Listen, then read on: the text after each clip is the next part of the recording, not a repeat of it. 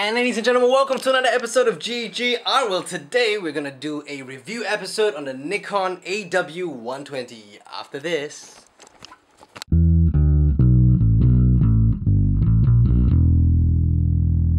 And here's a review of the Nikon AW120. This is a 16 megapixel little compact camera that's supposed to be rugged and waterproof at the same time. It has a focal length of 4.3mm to 21.5mm, as well as an f-stop range of a 2.8 to 4.9. Basically, here's the first impressions that I have had of it actually when I first tried it out, was that I think that it was one of the really standard sized compact cams that you get out there. It's very standard, very normal. However, it feels just a wee bit plasticky.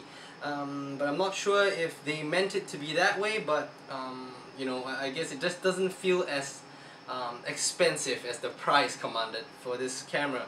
Other than that, this camera goes waterproof up to 18 meters. That's the same as 59 feet as it says here right on the camera. It has a shockproof body, of course, means you can drop it from up to 2 meters, and of course the camera will stay fine, the elements will stay fine.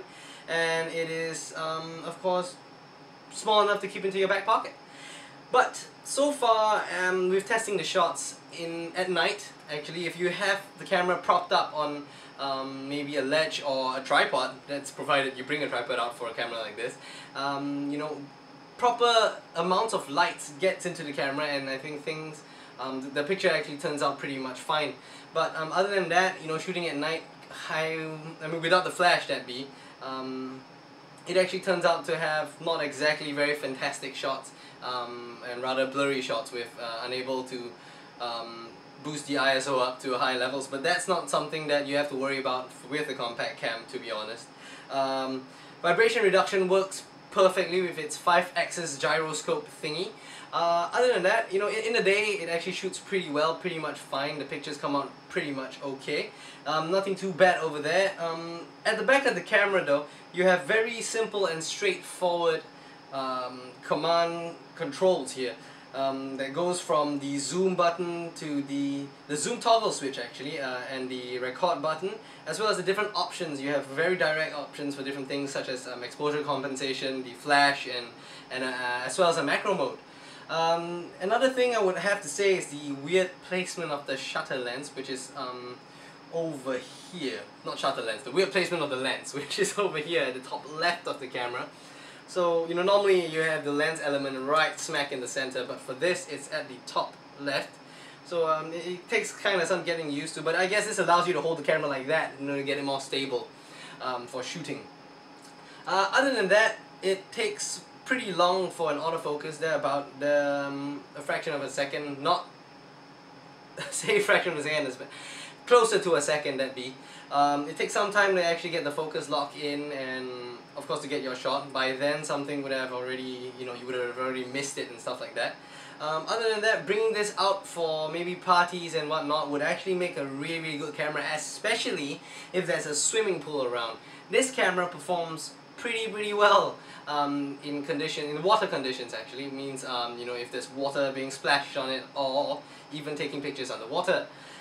It takes fairly good videos. I've tested it in the rain, I've tested it underwater, and the videos comes out pretty much fine. Though that being said, I think the very interesting thing about this camera is the weather sealing and stuff like that, as per this little toggle switch, or lock switch actually, for the corner over here, where you unhook it and then you can open it up, so water does not get into the camera. Of course, it has some neat tricks up its sleeve also, as per the GPS system, which allows you to track your shots, where you have taken the shots. This is pretty cool, especially if you're tracking you know, in the mountains, or maybe going out to sea shooting pictures. I think this camera actually comes into its element regarding that, as well as it has Wi-Fi capabilities, which allows you to take pictures using the Nikon app. But other than that, the camera is pretty much standard as far as a compact camera goes. This one would be probably in the range of a premium compact camera.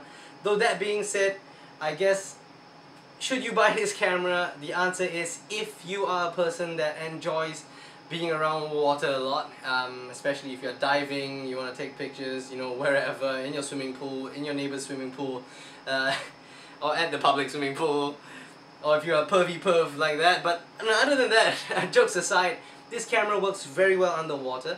I have friends who are divers that use this camera and they actually love it.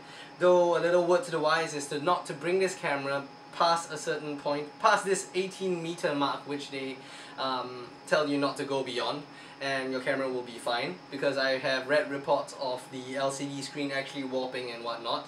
One other thing to note with this camera would be there's this little rattling sound, if you can hear that. Now I'm holding the camera really tightly now.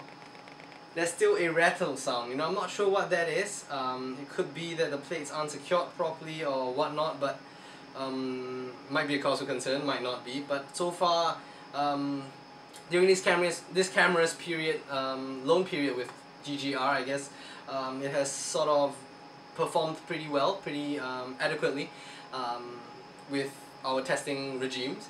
And so far, I think this camera might just do if, you know, you really are into taking shots of being in the water, or maybe even having someone splashing water on you.